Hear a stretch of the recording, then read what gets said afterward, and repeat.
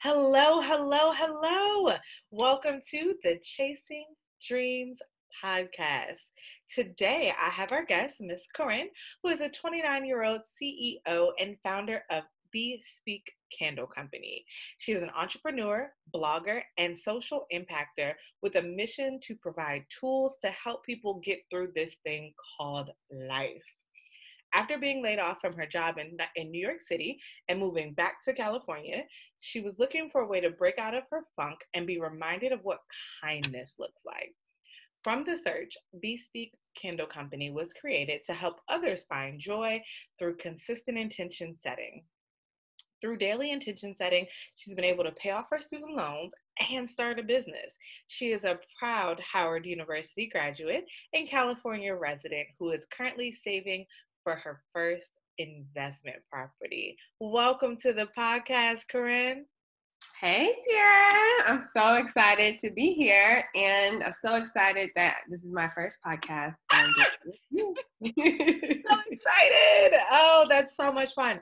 I love that because not just because like I'd be a first, but like I think it's so cool that so many people are breaking out of their comfort zone and putting themselves out there.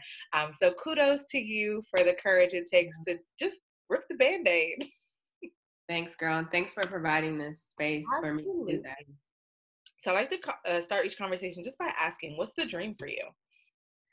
Ooh, the dream, right? Yes. So, I think like a lot of women, my dream is to have a place where, the job and the work and the finances and the partner all kind of align and come together.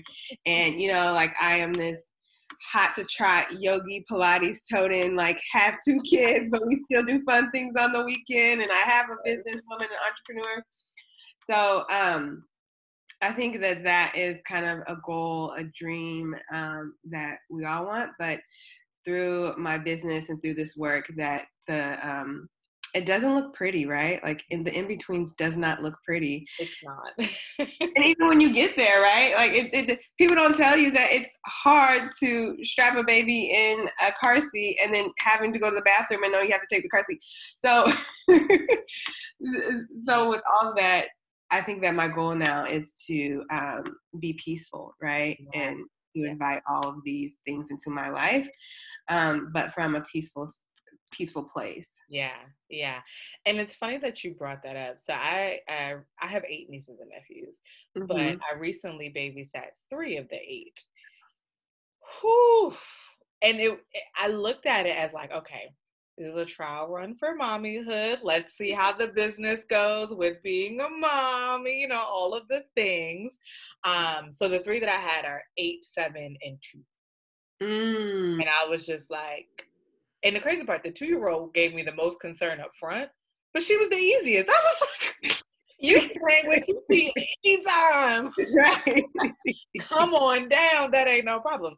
But it was really interesting to see my temporary stint in mommyhood and just understanding like what works for me, what doesn't. Like, I don't know that I have it in me to be a single mama. I don't want that life. And not that, anything against it, but I don't want to choose it. Because I was raised by a single mother. So I have all respect for it. And I've seen my mother bust her butt. But also me and my sister were 10 years apart. So seeing my niece and nephew a year and a week apart, I'm like, can't do that either. Yeah, and just the amount. So similar to you, when I moved back from California, so I was working at a startup in New York City. I thought that that's the life I wanted for myself. But one thing you learn about in startups that things happen fast, right? So growth happens fast and turnover happens fast. Yep. So I was part of the part that got turned over, and I had come to a place in my life where New York was just becoming too much, right? It wasn't. I couldn't find myself. Yeah. So when I came back here to California, my cousin, who were really close in age, she just had a little girl. So I didn't have anything to do. So like you, I was, a mommy for the day, and she was 2 or 3 years old. And again, like some of the things that are saying about juggling, just the average juggle. And I think about being a single mom, and I have like so much respect and so much. For sure. Like, damn, you did all of this for me, Right. And for my mom, like, it was just me and her towards the later half of our life, but like to recognize that you're caring for a life, but you still have a life, Yeah. so How does that look? Yeah. so much respect to single Yeah. moms for Because sure. it was even to the point I'm like, well, I want to go for a run, but I can't leave the kids in the house. Like, how does that You just gotta come with. We just all gonna be power walking. you know what I mean?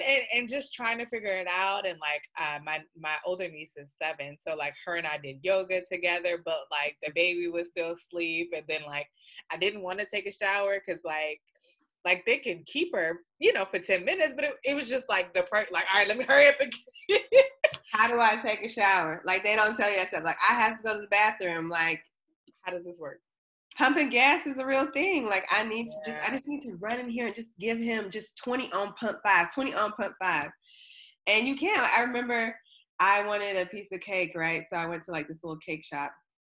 I'm literally talking to them outside. I'm like, listen, she's asleep and in the car seat. Okay. I just want this cake.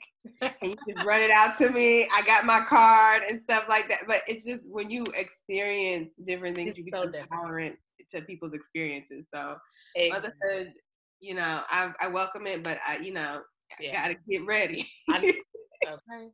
But I will say I feel like at the end I was the type of parent I would want to be, loving but firm, and all of the things. So I was like, okay, okay, we can do this mommy thing Yeah, with yeah. the right person, because baby, It's oh my gosh, hats off to single moms. yeah, And then you think about like where you're at in your life, right? Like, because that's something I also felt for was just like, well, damn, if I really want to be intentional about this and about having a child, like I really want to make sure that the person I'm with is gonna, be able to roll with me with these punches. And so starting to think about the people that you're dating, the people that yeah, you have situationships with, it makes a like difference. Yeah, yeah. what happens if we were to have a baby? Then, realistically, who is this person I'm looking at in the mirror? And that's something I learned the hard way. So in 2016, I miscarried twins. And the Mm. lesson I got from that was be very careful who you choose to procreate with. And Yeah, choose can be a passive choice or an active choice. But either which way, you made a choice to allow it to happen. So be very careful who you let knock you up, because I would have never wished that my twins weren't here. right. Yeah. But in hindsight, I'm like, I would have been connected to that for the rest of my life. Like that's the thing. Like you can get divorced, you can break up, you can do all of those things, but you can Yeah. never change who the father of your children are. Yeah. Yeah. And it's such a blessing because it's like you were supposed to be here, right? To the kids that are born. But then also, recognizing that, I'm literally doing this thing called life with this person. Like, as much as you don't want to be in a relationship with them, Yeah, you are, you know what I'm yeah. saying? So, ooh, Like God. even to the point, I'll be 29 this year. My Mm-hmm. parents have not been together since the day I was created, and they still Mm-hmm. have to have some sort of a relationship. Like, Exactly. to be frank, their relationship is probably better than mine is with him. So, like, you know what I mean? It's just like it's a life bid once you make once that situation occurs. Mm-hmm. And again, we talking 3 decades later. It's not just till you 18, Yeah. Yeah. until one of the three of you die.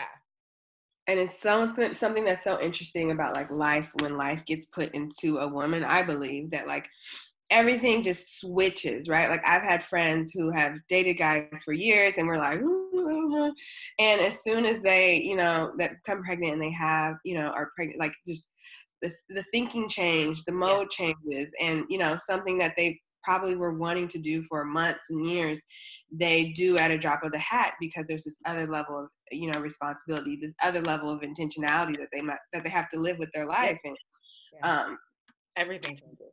yeah, they're blessings. For sure, for sure. And I will say, even post-mortem, my twins have Mhm. been a huge blessing to me. Like I Mhm. feel like um even though they aren't here, they're still pushing me to be a better person. Mhm. Because the drive then becomes like, how do I be the mother I want to be now. Like, how do Mm-hmm. I prepare to be that person? Because I promise you, the whole pregnancy was a surprise, but I guarantee you the twins was a complete surprise. Like, that was not on purpose Yeah. by any stretch. So I want, and then that created that pressure to get ready, get ready, get ready. Mm. So now I'm trying to make sure that I'm ready before it happens. How long in your pregnancy, if you don't mind me asking, were you along before you miscarried? 5.5 months. Wow. Okay. Yeah. Yeah, Yeah. I delivered at 23 weeks. So, oh, okay. And you had, yeah, same thing with my cousin. It was really hard for us, but she had to deliver and she had a stillborn. Yeah, Um, same. and yeah, again, she was really nervous, like, ooh, kind of snuck up on me there. Yeah, like um, I remember finding out it was twins, and I thought I was on punked. Honestly, like I wow. literally asked her. I was like, "There's no way that's me." Mm-hmm. She's like, "No, really? Did you know?" Like within seconds, she's like, "Did you know it was twins? Twins Like, what? Like what are you talking about, lady? well, What do you what do you mean?" And she's like, "Yeah, you're having twins. Who is? wow. Surely not me." And that shock lasted a good 30 minutes, like just back and forth, like, "Ma'am." So how do you? So I'm curious, like how from you finding out that you had the twins to kind of the next day, right? Like, what were some of the things that you told yourself to keep going? Like, what were some of the things that really kept you going? I need to get my shit together. Mhm. I was like, oh shit. Okay. And me and the father of the children had a lot of problems. Like we fought a lot. Like to the point I had to unblock his number to tell him it was twins. Gotcha. Yeah, like we had a lot of issues. And really, I attribute stress to the first miscarriage Mm-hmm. because I miscarried them 3 weeks apart. So I attribute stress to a lot of it. Uh-huh. And it because it was fights and arguments, just unnecessary drama, Mm-hmm. because he couldn't get ready mentally. Mm-hmm. And although he wanted kids, like it was something we had discussed, Yeah. as something that we wanted, and we were Mm-hmm. planning a future together and all these things, but he wasn't mentally capable of not thinking about himself for 9 months. Yeah. I Yeah. can see that. So yeah, it was, and the reality was in that moment, I was like, I need to be prepared to take care of these children, even if I have to do it alone. Mm-hmm.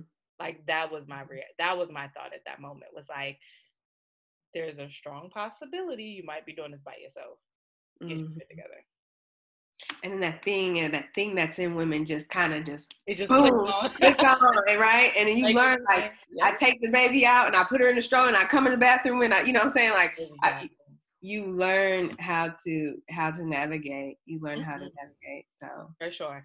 Now we done took a heck of a tangent, but yeah, that's true. It's all about the same thing, right? You had to say to yourself and wake up and say, what am I going to do today to be better? exactly. And we're talking about big goals today. So, as we break down those big goals, why do you think baby steps are so important? Um, I think that, to make it short and plain, like your big goal, baby steps is what your big goal is made out of, right? For me, I always, want to, oh, I want to lose weight. Oh, I want to look like this. Oh, I want to get my first investment property. And so some of the things that we start to do is that we start to research and we start to look at YouTube videos of people who did get their investment Yeah. properties. And in that type of way, we think that we have made traction a lot of the time. Yeah. And then, staring at it a week later, by the end of the week after we watch all the videos and think we know everything about investing in properties, we realize we haven't actually made any steps toward Yeah. that, right? Yeah. And particularly for Black women, I think that we have, and this is, I'm a little bit going to go off on a tangent, but I think that we have with each other protected ourselves so much and like, yes, girl, go do that. Yes, that's that goal. Yeah, ooh, my friend's a lawyer. Like, ooh, my friends, this, you start a podcast, you know what I'm saying? We on a podcast. Yes. that becomes what we obtain in, right? Like we yearn for those yes girl moments. And so what I wanted to do with BeSpeak particularly is let's take that energy and let's focus it on smaller steps. Like, girl, you woke up today, right? You Look at had the that. thought. No, you had the Yeah. thought of doing the podcast, right? Like you emailed somebody that said, like we should do a pod, or like, let's talk. I want to try to do a podcast. Yeah. Like, because that's what's going to lead you to all of us sitting around brunch, Talking about yes, girl. yes, right? And it doesn't have to be seclusion, right? Like everybody always kind of like goes like real G's moving silence, like so people like, haven't been doing anything. I haven't posted anything on my Instagram, and then bam, you have a podcast. Bam, you're engaged. Bam, you're all these type of stuff. But it's like, where were the baby steps? Yeah, and it's performative. Like it's like we're doing everything towards this big goal, but the baby steps are super important because that's what makes up the big goal. Absolutely, and I'm such a huge fan of that. So I do a lot of business coaching with my clients, and I try to communicate like the importance of taking those big ideas and breaking them down, but then also taking action. Like research is one action. Yeah. What else needs to be done? And too many people get stuck in that research place where you just want to learn. When the reality is you could learn a lot more, a lot quicker if you just did. Right. Like, because the reality is your goal doesn't equate to much if it's just in your brain. Like if you're not taking action in that direction, it's really difficult, and consistency behind that action makes a difference. Like even if I would rather you do 30 minutes a day than 5 hours once and never do it again. Exactly. Like that consistency is where you start to see the results. Like, what are you doing every day to move that needle just an inch closer? Just an inch, an inch. And I think that we've been, we know how to make goals, right? Was it smart goals, timely, measurable, achievable, all that type of stuff. And one thing that I've been trying to get away in my personal life is to remove the time from everything. And I think this goes back to a conversation we were having. I don't know if it was offline or here, but this idea that we have to have everything done by this time.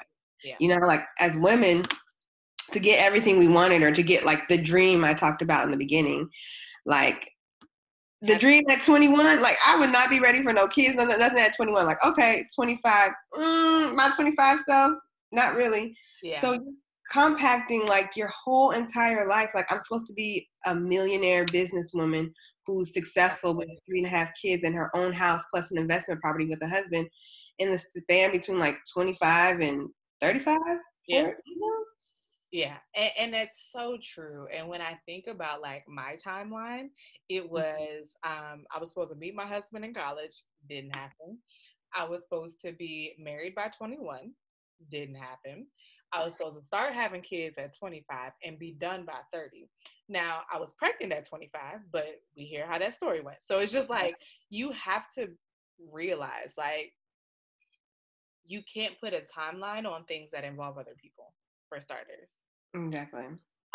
But also like the person I was in college, first of all, I left for college at 16. So let's start with reality. Like I wasn't mentally like my brain wasn't even fully developed, let alone ready for a lifetime commitment. And then especially to, like in my mind, it was like, okay, get engaged at graduation, married within the year, all of the things. But it's just like I wasn't ready. But the work that I've been doing for the past couple of years, I'm now at a place where I'm like, okay. And I almost ended up married to someone in my early 20s. And I remember as that I'm like, oh, we need to go to brunch and just talk. Please. But yeah, so I call him my ex almost fiance, separate from the ex baby daddy. You know, you got couple. But yeah, so we broke up when I was 23, and that actually prompted me to write my first book, 23 and Finally Loving Me. And I remember sitting in therapy, like as the relationship was dissolving and like working Yeah. out what that looked like. Um, and she was like, the reality is you could be on your starter marriage or you can do the work necessary to have your forever marriage. And I was like, okay. Break that down. What's a starter marriage versus a So forever basically, marriage? her point was not that you can't get married young and stay married for Yeah. forever, Yeah. but a lot of people who get married young end up divorced and then finding love later in life because they've done the work.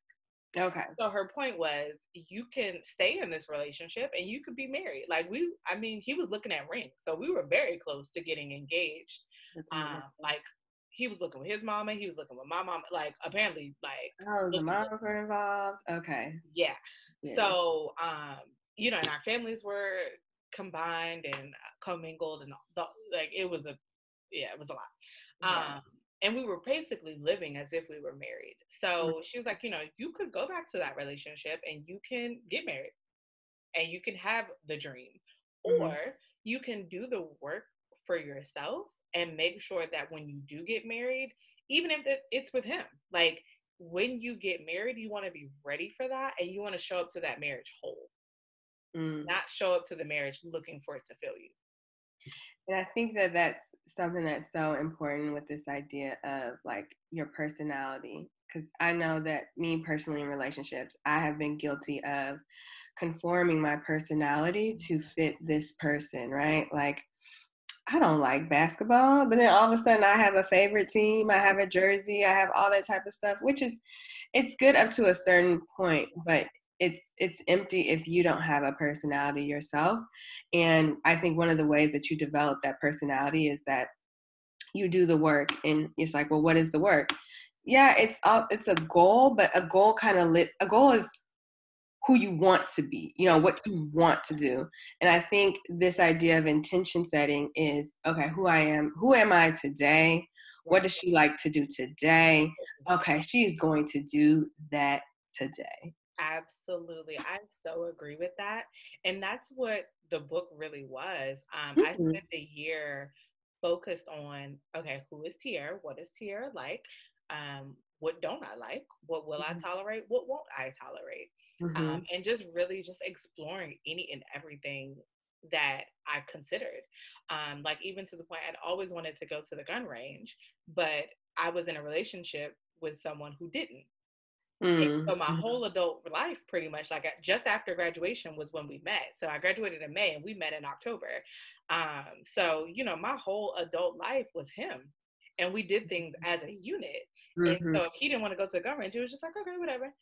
And then Yeah. I finally get to the gun range, and I'm like, well, shit, I don't like this either. You know what I mean? But it's that conform, and not that, because he was like, I mean, you can go, whatever. Yeah. And he Yeah. wasn't restricting me, but it just was like, well, I want to do it with you. It's just like Funny how women we do that. we were so intertwined that I didn't even know who I was as an adult. Like literally, I had just gotten my first post college apartment. Mm-hmm. Let's call it August, September, and by November he had a key. Like it's Yeah. like Yeah. at what point was I? No, I think I gave it to him for Christmas or something like that. But like, at what point did I live as an independent adult? And it wasn't until that relationship dissolved that I like took the time to explore and took the time to figure out. And I'm still working. I mean, we're 5 years later, and I'm still like that, don't like that, tolerate that, can't deal with that. And just not only in a dating stance, but like in Mm-hmm. life. Like, Mm-hmm. who am Mm-hmm. I as a human? Yeah. Your And alone time. yeah, that alone time is so critical. Where is it? Like in a space, I think something that you said so beautifully is that like a lot of times people aren't forcing you not to do something, right? Like they're not saying like you can't go to the gun range. I don't think he ever said you can't go to the gun range, but something inside of you said that I can't do this by myself. You know what I'm saying? And so it's like, what is that? Yeah. Whew, that was a heck of a suitcase to unpack, I tell you. Because it really, after we broke up, I really had to sit and realize, like, why don't I enjoy being alone? Like, and just really sit there for a while. Now, fast forward 5 years later, I'm like, ooh, I like it here. Exactly. It feels so good. Yeah, and it definitely took that work to be able to just enjoy. But again, like that's the big picture. But like those baby steps are, spending time in the house, going to dinner by myself. I discovered I enjoy vacationing alone. I enjoy going to the movie theaters Mhm, alone. Like mhm, understanding what that looks like for you, mhm, mhm, for mhm. sure. So, what is wrong, quote unquote, with having those big goals? So, so I don't want to say there's anything wrong with having big goals. Like everybody should have big Super goals. big quotations around it. Yeah, I think like what we were saying earlier was just the timing, Mm, right? And the daily habits around those big goals. yeah.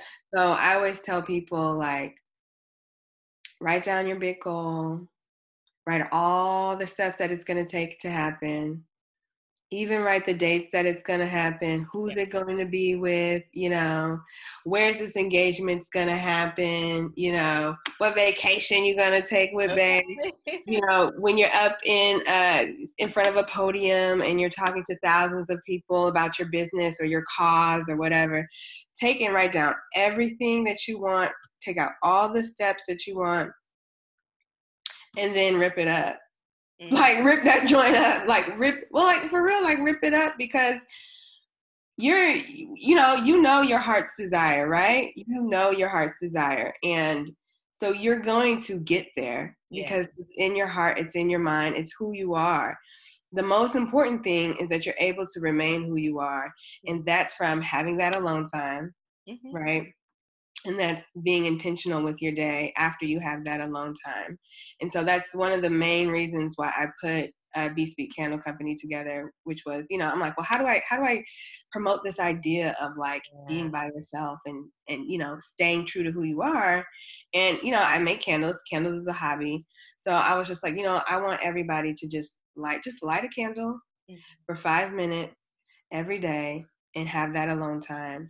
Set an intention, and what will happen is that kind of habit, and every time you accomplish an intention, it spirals into another, but you're doing it from a sense of self, right? You're not looking on Instagram and saying like, ooh, she did these 10 booty exercises, I'm gonna do these 10 booty exercises. Now, if it gets me the booty I want.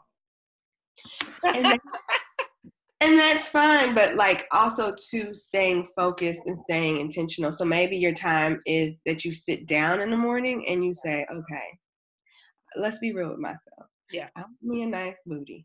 Mm-hmm. So my intention for the day is to, find a YouTube video that has leg workouts and Yeah. complete those leg workouts. So Exactly. now you're doing it from a center of yourself, but you're not doing it just because you saw it on Instagram, right? Because it's an algorithm, and we have to be really careful with that. My background is in education, Mm-hmm. and I think the magic number is 3. Okay. So if a kid interacts with a word 3 times, then it commits to memory. So you think about all these targeted ads on Facebook, on Instagram, that businesses use, and that, they should use because they're trying to sell their product and get it in front of customers. But you have to realize that, like, when you scroll, you know what I'm saying? Like, they're making sure that you see these things 3, Yeah. 6, 10, 12 times. Yep. And you have to make sure that that's actually what you want, Yeah. Yeah. For sure. For sure. So, what are some things that BeSpeak Candle Company has coming up next? So we actually just finished a Kickstarter. We did a Kickstarter back, when people will hear this, we Yeah. definitely have finished it. But we wanted to give joy to essential workers who are going through the pandemic. And so we raised around $1,500 to give out candles. So we gave those candles out, and we developed an ebook of kindness that when you're listening to this, it either may already have gone out or it's going out soon. And so that will be so the ebook will also be on our website. And so if you haven't visited, visit the website. And so you'll be able to see the ebook, and just really spreading joy and this idea like again, attention daily setting and finding time with yourself, because that's when you can be the most happiest, right? Is when is when you're by yourself. And then of course it's going to be the holiday time. So we're going to have a special holiday fragrance that people can check out. And then also just make sure you're up to date with our Instagram and our website to see what really I'm doing, because it's a business birth from myself. But again, so happy with what women are accomplishing all around the world, all of our BeSpeak family and friends. So yeah, just make sure Yes. you're tapped into us socially. I love it. I love it. So, what would you say is your number one secret to success? What we've been talking about this whole entire time, right? Which is like, recently it's been, because I've set goals and I've been so steadfast with them, and so like I'm gonna do this like no matter what, and it's gotten me up to a certain point in life. But recently, this kind of gentler approach with Yeah. myself, and just waking up every day and asking Corinne, like, what do you want to accomplish today, has been the game changer for my business, right? Like, Yeah. through daily intention setting, I started this business. I've growing it, continue to grow it. I was able to pay off my student loans, and that's just like, I wake up today, I'm going to put this extra amount on my student loans. Don't worry about the interest rate. Don't worry about how big or how small it is, in the whole, big old balance. But What this is makes what I'm going to do today. So absolutely 100% daily and consistent intention setting. I love it. I love it. I love it. So, what final thoughts do you have for the audience? My final thoughts, to the people listening: if you've listened, you've heard our stories and all the things that we want to accomplish, and the importance of choosing one thing in the day. I would also encourage you to create community around that. Mm, One thing that has kept me going through this process is I have an accountability circle with two of my close friends. yes, ma'am. And this is every day, right? Yours might not look every day, but every day I get up at 5 a.m. We stretch, we journal, and we set our intention for the day. And this doesn't have to be a group of people who want to do the same things. Like, I need Right. to get everybody who, like, wants to buy a house or Yeah, yeah. whatever, like, it does, or wants to get married. It's not like that, but it's creating this circle around your girlfriends where it's not necessarily about the drama that happened on the shade room, or funny memes going back and forth, but it's really like getting together and planning and being intentional and creating that space. I found what is such a game changer. So shout out to my two girlfriends, Kira and Kui. So I love love you so it. much. I Mm-hmm. love it. I love it. So, where can people find you, learn more about your fabulous candles? Let them know. Okay. So for my candles, you can go to bespeakcandles.com, and that's just BE and then the word speak candles.com. You can find me on Instagram at BeSpeak. So it's going to be at BeSpeak Candle Co. And that's the same for Twitter and Facebook. You can find BeSpeak Candle Company on Facebook. And then if you want to follow me personally, you can follow my personal page at Coco La Bridge. So COCOLA Bridge. Awesome. Thank you so much for being a part of the podcast. I hope someone walked away with at least one gem. I know I have walked away with a few. So, I appreciate you being here. Absolutely. I'm so happy that I had this conversation with you. This was my intention for the day, right? So I definitely encourage everybody, as soon as you get off this call, stop, light a candle, and just literally write one thing that you want to accomplish in the next 24 hours. Love it. I'm going to go light my candle now. Yes, girl. Thank you. Thank you.